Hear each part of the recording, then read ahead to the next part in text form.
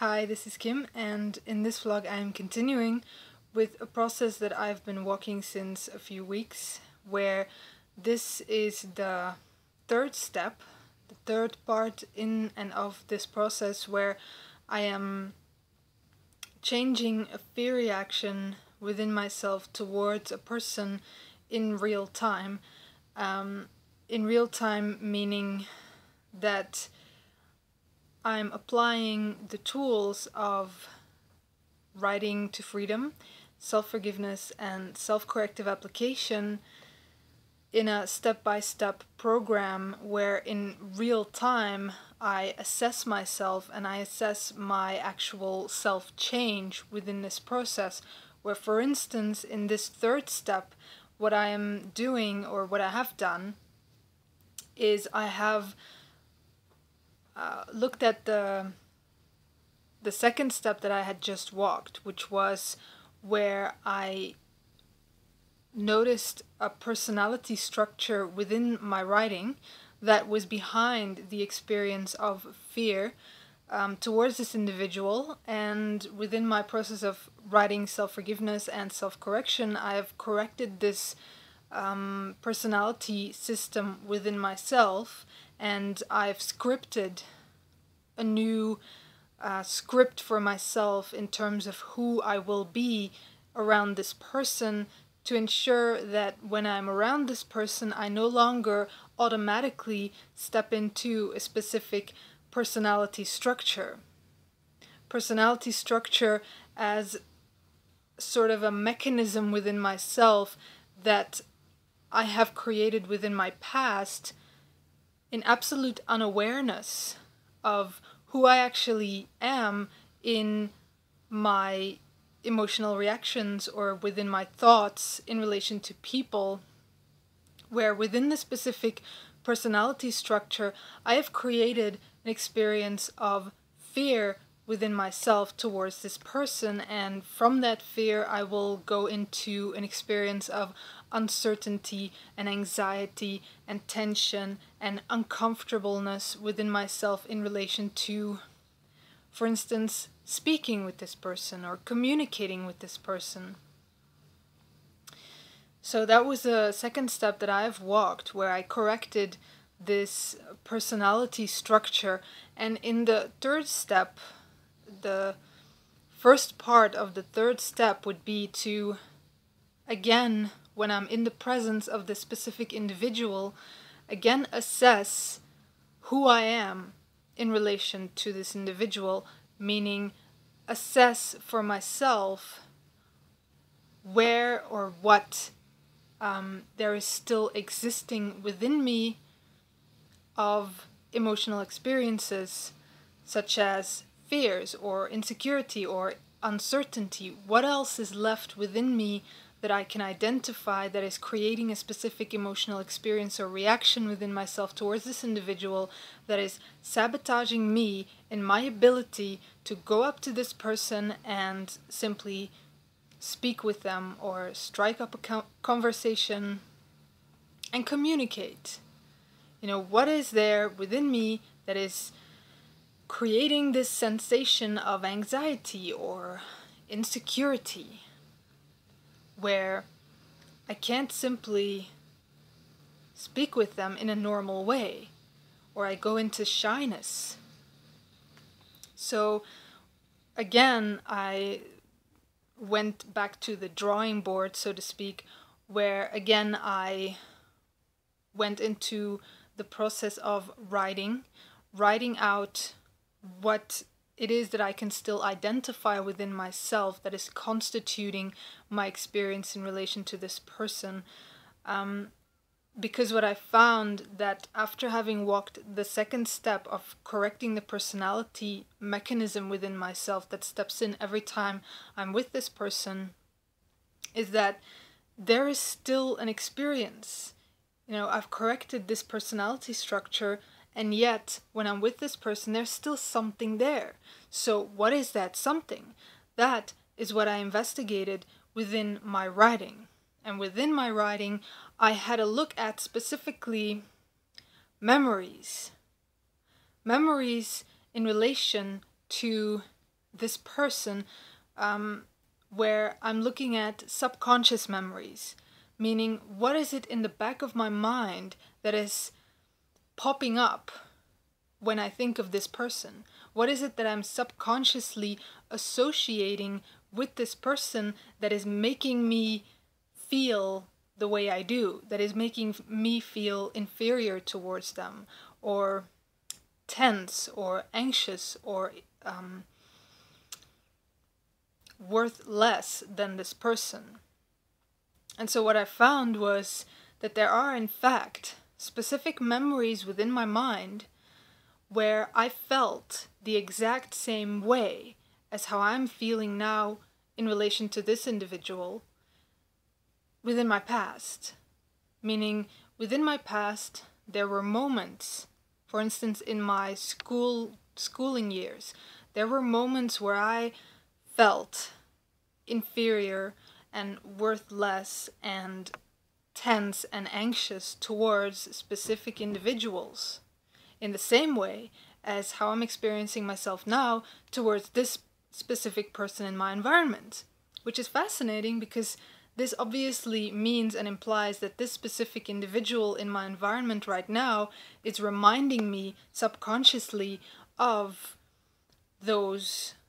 specific individuals from my past. So this is a very fascinating point to investigate, meaning what is it specifically that I'm associating with this individual? What is it specifically that is reminding me of that moment from the past that's making me relive that moment in relation to this person? So it's like I'm reliving the past completely. Because in reality, this specific person in my life right now has got nothing to do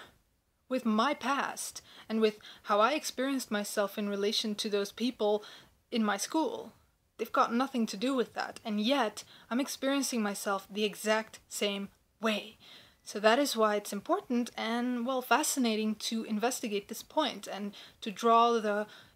connections that I'm making within my subconscious mind, which is thus the third step that I'm walking, of like the third layer that I can identify that is there within my mind, that is constituting the overall experience within myself of fear towards this person. So within this, you can go and have a look at my blog, where I've shared the entire process of self-forgiveness and self-correction that I've written and that I've walked in relation to this third step. So in relation to the memories that I could find connected with this specific individual, where thus first in my self-forgiveness statements, what I'm doing is basically peeling off all of the connections, all of the relationships, all of the associations that I've created in my mind with this person and the memory, and also correcting the memory itself, meaning diffusing the memory itself by placing myself back into that moment from the past and looking at the moment and who I was in the moment and why it was that I reacted with inferiority or worthlessness or anxiety or tension towards these individuals, and within that moment taking responsibility for how I reacted and how I thought and how I felt, so that